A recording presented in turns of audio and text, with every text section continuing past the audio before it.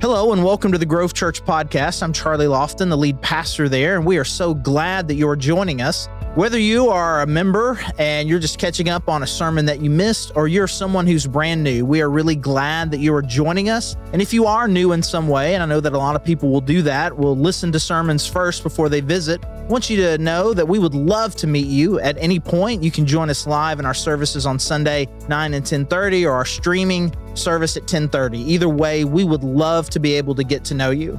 And regardless of why you are here listening to this sermon today, thank you so much for joining us. Hey, good morning. Hey, if you are new, you are visiting with us today, I'm Charlie Lofton, the lead pastor here, and could not be more excited that you are here with us. If you're joining us online, if you're here in person, we really are glad you are worshiping with us today. And I want to thank everybody who was here last week, especially those who were serving last week on Easter. It was just a great day. I hope that God did something really awesome in you and your family. So we just kind of celebrated the death and resurrection of Jesus and what it means for our lives. And we couldn't have done what we were able to do last week without people just being willing to serve. And some of you guys were here all three services. Really appreciate you and just your willingness to kind of not only come to worship, but to also just to kind of give on that day, and so that other people can experience the service as well. And as I was reflecting on that, 2 days later, I slept for 2 days, after the three services, but 2 days later, as I was reflecting on it, I was thinking like this idea popped into my head that every Sunday is somebody's Easter. And what I mean by that is every Sunday here, there is someone here who's here for the first time. Or there's someone here who hasn't been in a while, and it took some effort, some energy, something to overcome for them to come back to church. And every Sunday, someone like that needs someone like you to serve them, to love them. There are people here that if you had been here on that Sunday, hey, you knew them, you could have welcomed them better, or because of a connection that you guys have, you would have been just the right person for them. And so what we want to build into kind of our culture here is a real attitude. It's like, hey, we want your presence here, simply not just, just at a minimum, just for your own spiritual health and your rhythms of worshiping God and connecting with Him. But just want you to also just kind of grow, to kind of see a little clearer, just eyes more wide open about every time you are here, you have an incredible opportunity to bring impact and life to someone else. And so you're going to hear us talk about this a little bit more over the next few weeks, about us just as a church, just individually having a ministry mindset of like, hey, maybe I'm kind of tired this week, but I know I'm going to be there because my service, my presence is needed, and they need me. There are people there who need me for them. And just really having this heart for those outside of ourselves. Again, we're going to talk about this some more, but as it was just kind of fresh in my mind, I kind of wanted to throw that out to you. And for those of you who know me, you may not be surprised to hear me say again that I'm really a movie guy. I really love movies. I like to see a lot of movies. And Mondays for me are kind of my day. Monday is a day off for me, and there's just very little more kind of therapeutic, recharging for me than to go see a movie. And the kind of movies I like to see on Monday, big blockbusters, I'll go opening weekend. There's some movies Heidi wants to come with me, but my favorite Monday movie, they're called the formulaic movies. And what do I mean by that? It's one of those movies where when you go into it, you know exactly what's going to happen. You're not confused. You're not confused about the plot, right? It's not like, there's going to be some huge plot twist. These action movies they're all essentially the same. The most recent one I saw last week was Dungeons and Dragons. Yeah, I just give the pause, or whatever it is you're going to say, right? Okay. And I didn't get to participate in this when I was a kid growing up. It was considered evil, right? I don't know if it was because you're pretending to be somebody else or this demon or whatever, right? And so I liked it. And it's a quest movie. I don't know if you've ever been to a quest movie. You know exactly how it's going to go. The team's got to come together. They're divided at first, but then they come together and they've got to do this. But oh no, they're not going to be able to do it. Oh, they did it. And now there's the next thing. They go, oh no, they did it. And in the end, it all works out, and everybody gets it's great. It's great. It's safe. It's fun. You don't have to be stressed. Fast and the Furious 10 is coming out. And come on now. You know exactly what it's going to be like. They're going to defy the laws of physics. They're going to save the world by driving cars quickly. Family.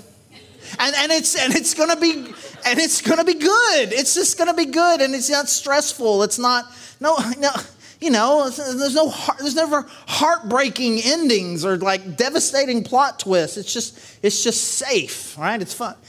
And here's the thing. Here's why I bring this up.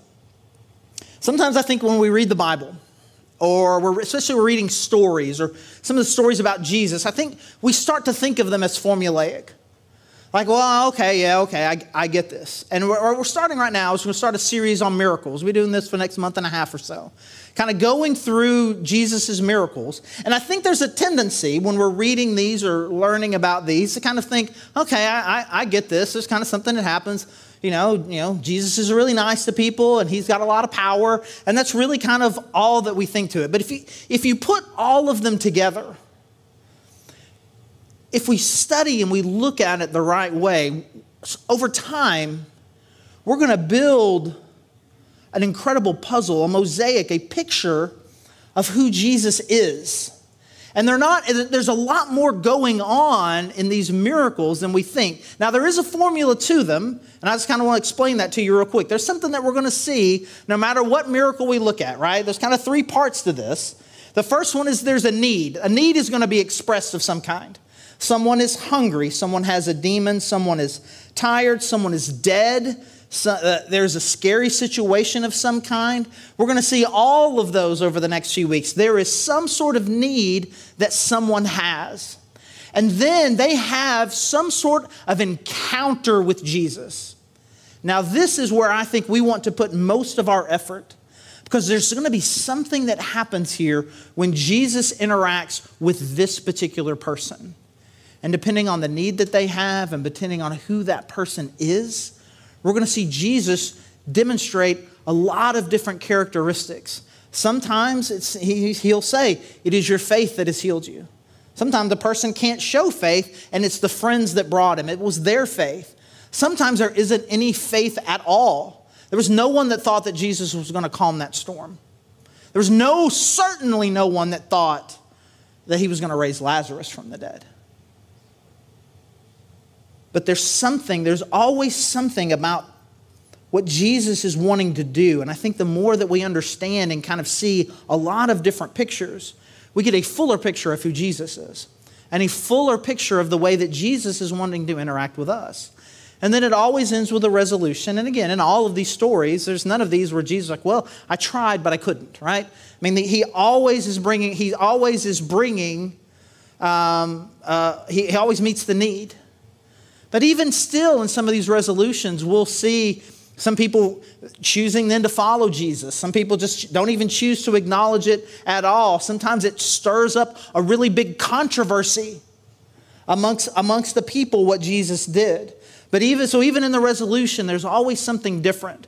And what I want us to do is to do something better. Just go a little bit deeper than I read this miracle, I see this miracle, and I read, okay, Jesus is kind and Jesus is powerful.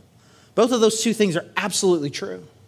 And some of them are really going to emphasize the compassion of Jesus or the power of Jesus. But there's always another level. Because I think sometimes when we're kind of trying to process the miracles of Jesus, we can go into one of two very simplistic mindsets about the way that miracles work, both then and now.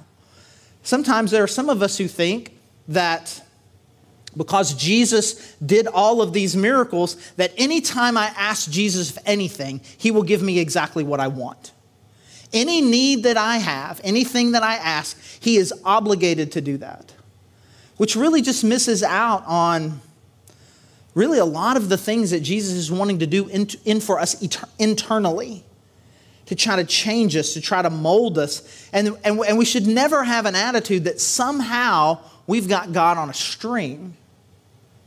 But then that has led some people, and I think a lot of us probably fall into this category, well, because God doesn't do everything that I want all the time, God's probably not doing miracles at all. And we have these two extremes where somehow I can control God with my prayer life, or God isn't really interested in helping or is unable or unwilling to make a difference. And somewhere in here between is a really complex, deep view of who God is and who he is wanting to be in your life when you are the one that has the need. Because there are some of us here, we come here today, we come here with need. And what God is wanting to do, he's wanting to have an encounter with you. And his encounter with you is going to bring a measure, some sort of resolution. Right? So I picked here today, it's kind of a fairly simple one, a very simple kind of healing miracle of Jesus interacting with a blind man in Mark chapter 10, starting in verse 46. So we'll try to notice kind of some things that maybe stand out about this, right? Mark 10, verse 46. Then they came to Jericho. As Jesus and his disciples, together with a large crowd, were leaving the city, a blind man, Bartimaeus, which means son of Timaeus, was sitting by the roadside begging. When he heard that it was Jesus of Nazareth, he began to shout, "Jesus, Son of David, have mercy on me." Many rebuked him, told him to be quiet. But he shouted all the more, "Son of David, have mercy on me." And Jesus stopped and said, "Call him." So they called to the blind man, "Cheer up, on your feet, he's calling you." Throwing his cloak aside, he jumped to his feet and came to Jesus. "What do you want me to do for you?" Jesus asked him. The blind man said, "Rabbi, I want to see." "Go," said Jesus, "your faith has healed you." Immediately he received his sight and followed Jesus along the road. There's a few things that I think that really kind of stand out in this one that kind of make it different. And you're thinking, bro, how can it be different? This is the first one we're looking at. And I get it. I'm telling you in advance, hey, there's some things about this one that are different, right? Okay? And we'll see that because a lot of this, you'll notice 7 verses, 5 of them are all pre him meeting Jesus. It seems to be a lot here about this person, Bartimaeus, which also, that's something different. We get his name. Often it's like there was a woman who had been afflicted with this injury for 12 years, or 10 lepers came to Jesus. There was a man who was demon possessed. We know his name. We'll talk about it a little bit later why that matters. We also get this picture of him shouting. There's just a lot of shouting, a lot of desperation. We also get a picture of a crowd who's like, bro, shut up. It's Jesus. Shh. And he is unmoved by that. He continues to shout all the more. Just there is a very vivid picture here that is being painted of Bartimaeus. And what I see is as I see him just kind of flailing with desperation. Please, Jesus, Son of David, have mercy. Notice me, see me, please. I'm begging you. This was not a gentle request. This was someone in absolute desperation, flailing around, begging for Jesus. And the reality of it is, and I think that as we're trying to take these stories and really trying to insert them into our lives, I think we need to be honest with ourselves and recognize, hey, you know what? Sometimes we are the ones that's flailing. Sometimes it's me. I'm flailing. I'm the one that is desperate. And if we look around here in the room, you got a lot of different people, a lot of different things going on. And I say that some of you are flailing. And some of you, like in your heart, like, yes, I am. And some of you don't want to ask the question enough to drill down to what's going on in your heart, to connect with that reality. No, I am. Now, you don't have to be. I'm not trying to talk everybody in here into being in a desperate situation. Some of you currently are and know it. Some of you currently are and don't know it. But a lot of us aren't, but have been or most certainly will be. And so sometimes it's us. And I think what I admire so much about Bartimaeus' response here is that he was absolutely aware of it and shouting it. Son of David, please have mercy on me.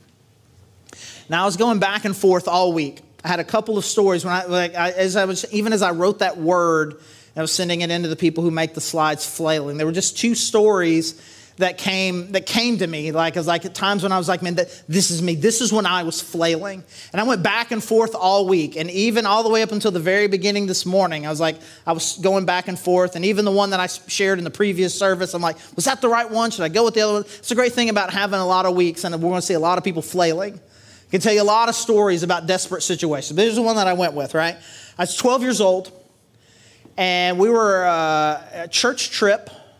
And we were going to float the buffalo, which was kind of an annual deal. And we had taken a break for lunch. And so we're over here on this kind of, this little dune over here, this kind of little island here. We're kind of eating. And the river where we'd stopped was a lot of rapids.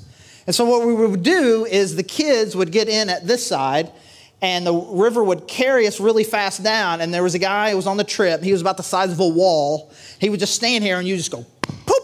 And then he would just throw you to the shore, and you got to run and do it again. It was absolutely a lot of fun. And me being 12, a boy and an idiot, I decided I want to do it one more time after the wall had gone.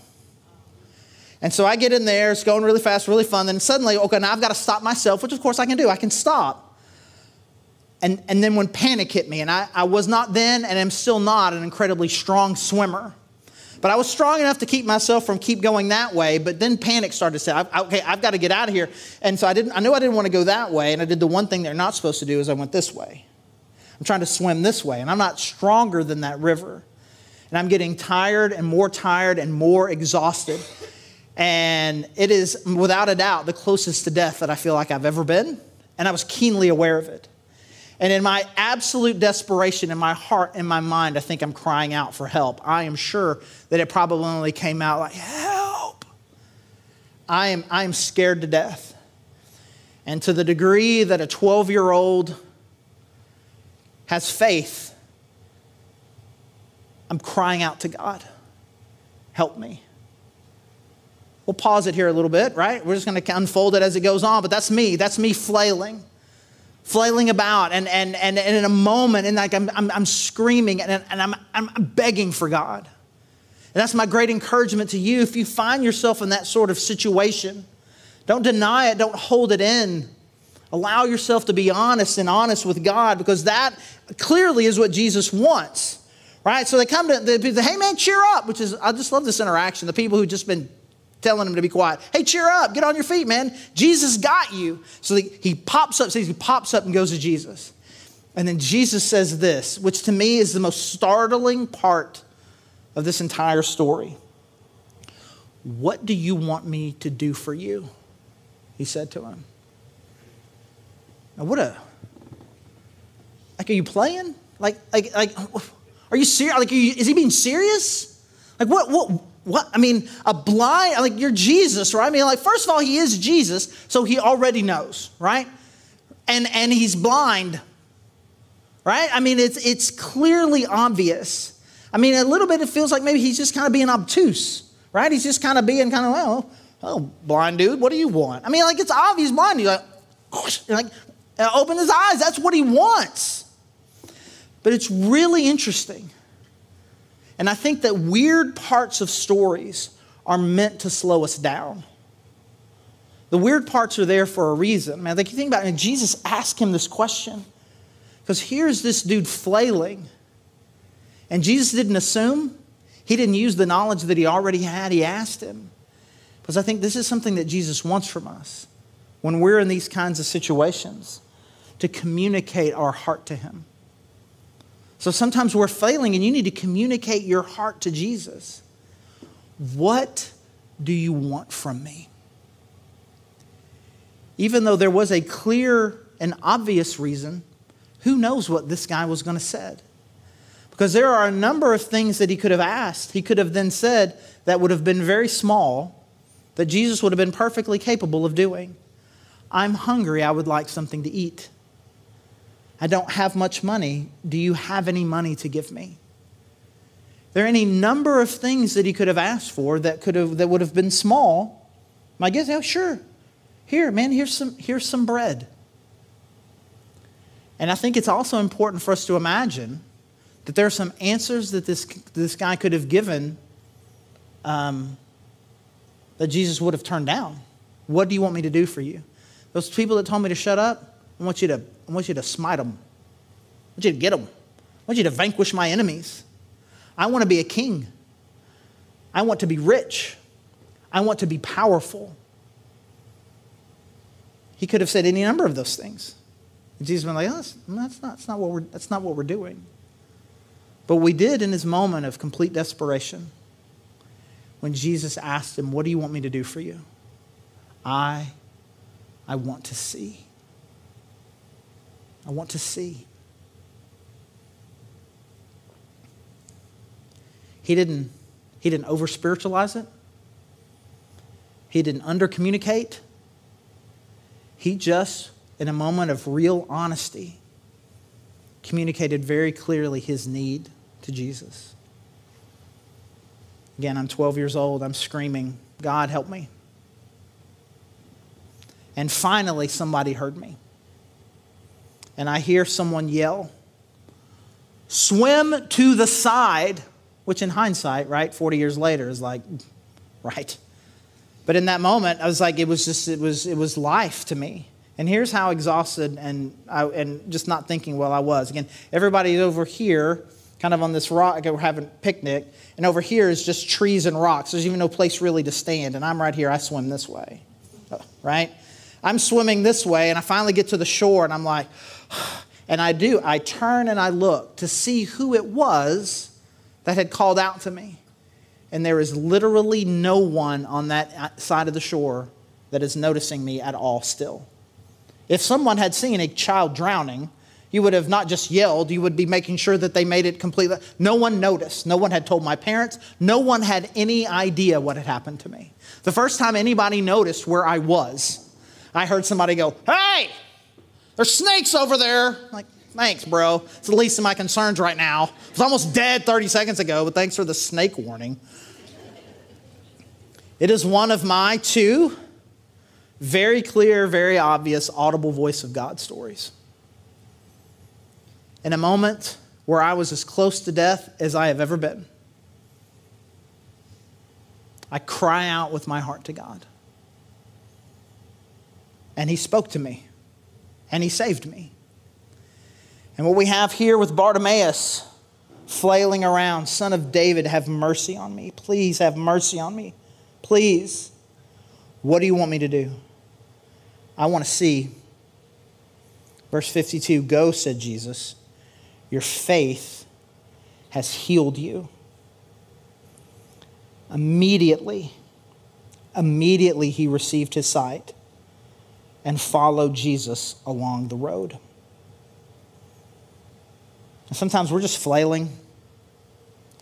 And we need to communicate our heart to Jesus. And we need to understand this, that Jesus responds to faith. And the really cool part of the story, we kind of noticed it a little bit at the beginning. It says, a blind man, Bartimaeus. They knew who this guy was. So what I imagine is, as they're getting ready to write these Gospels, as his disciples are reflecting on who Jesus is and what he did and what they want to put down as they're collecting these stories and trying to paint this picture of who Jesus is, there was, like, hey, do you remember that one time, that one guy? Hey, you remember that one time we were with those few people and this thing happened? Do you remember that? Do you remember that? And it's like, you remember Bartimaeus? I mean, this is a guy they knew, and it says as much. It says that right after this, when Jesus healed him, your faith has healed you. He says he got up in the line with the disciples and started following. And it's a beautiful picture there of someone expressing this faith towards Jesus. That Jesus responds to him and then he responds back with following. This was a guy that the disciples knew. This guy was part of the team.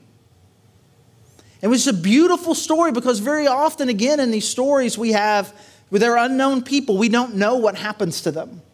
Or they're not thankful at all. They just kind of walk away. But here's a guy who became a part of them. And it began with an act of faith on the part of Bartimaeus. Now, I ask you that, I say that, and I think it is of absolute critical importance to ask and answer the question that I would imagine a few of you are thinking. What does that mean? It is really easy it is really easy to be a preacher, to be up here and go, you know what? God wants faith from you, and He will respond to you when you come to Him in faith. Let's pray. What is that? What does that mean, though? No, have faith. You just need to have faith. Okay, I grew up in Sunday school. I've been around a long time. I'm supposed to have faith. But what is it? It sounds like you don't have faith. Bro, I'm going to punch you. What is it? Because I think we can be a little too, and you hear me talk about this already today, I talk about this all the time, we can be incredibly simplistic about this idea. Is faith simply the belief that I know that God is capable of doing the thing? So was Bartimaeus' faith, I know that Jesus is capable of healing me, so I'm going to ask. I don't think so. That is a theological concept. I believe that. I think we all, if we took a theology class together right now and there was a quiz, is God all-powerful? Yes. Does that mean He can do anything? Yes. Is He capable of doing anything that you ask? Yes. Okay, it's not that. It's not simply a knowledge of who He is. Is it the absolute belief that God will do it? If I ask Him, I know with zero doubt He will do it.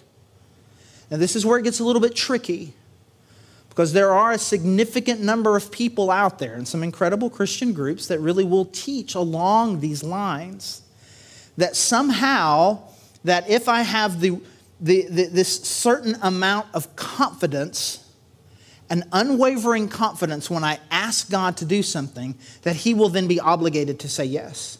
Now, I phrase it that way because I think it is important for us to understand kind of the theological dangers of believing that. God is not obligated to do something for you simply because you are confident in it. Because really, where does confidence come from? I can confidently ask God to do something and believe that He will do it if it is consistent with His character. If I know that He's wanting to do it in my life. If I have this fuller, deeper understanding, which very often when I'm flailing around in my life and I'm verbalizing to God what I want, very often I don't know what's best. Just because it's what I'm asking doesn't mean that it's what's best. There are plenty of times in my life where there is something that I have desperately wanted, and I've begged God for it, and I have not received it, but received something different and better. I'm trying to tell the story real quick without crying. I talk about it all the time, right? We got 3 daughters, and they're 25, 22, and 11. And when the middle one was born, we never went back on birth control. We believed that God wanted us to have a 3rd kid. And we prayed and prayed and prayed and prayed and angry and flailed and screamed. And at just the right time, through foster care and adoption, the most amazing little girl enters our home. 11 years of flailing and telling God very specifically what we wanted and not getting it. And He gave us something very different way later than what we wanted it. Faith is not just simply a knowledge that God is capable of something. And it's certainly not believing that somehow that by an act of my own confidence and will that I can bend God to do what I want to do. It is a confident trust in the relationship and in the character of God. That I trust when I speak to Him, I know that He hears. And I trust in the response. I trust that when I say this is what I want, that I trust relationally in Him in the response. It is about a deep level connection and commitment and love relationship with Him.